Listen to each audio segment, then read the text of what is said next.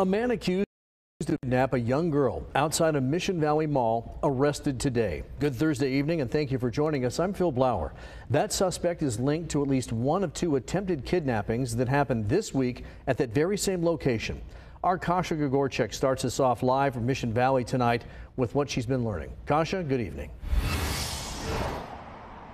Phil, good evening to you. Yeah, some major developments in this case that just happened a couple days ago. 42-year-old Renee Lujan has been arrested and charged with attempted kidnapping. He's accused of trying to take a 6-year-old girl from right outside the Buffalo Wild Wings parking lot here at the Mission Valley Mall. And now it's suspected he's involved in a second kidnapping that took place just this afternoon.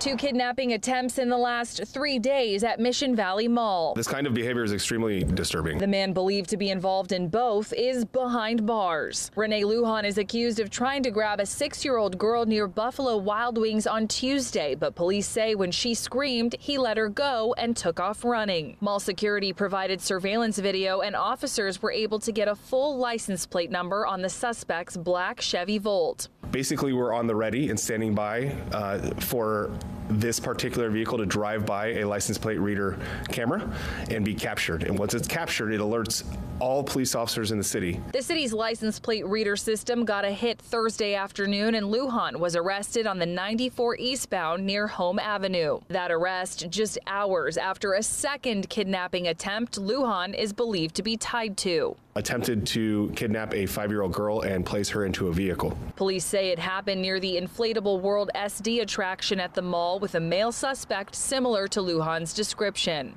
Employees of the play area helped stop the kidnapping attempt. We're fortunate enough to not see this kind of behavior often in San Diego. There's a reason why it gets this much attention. It's because it's rare.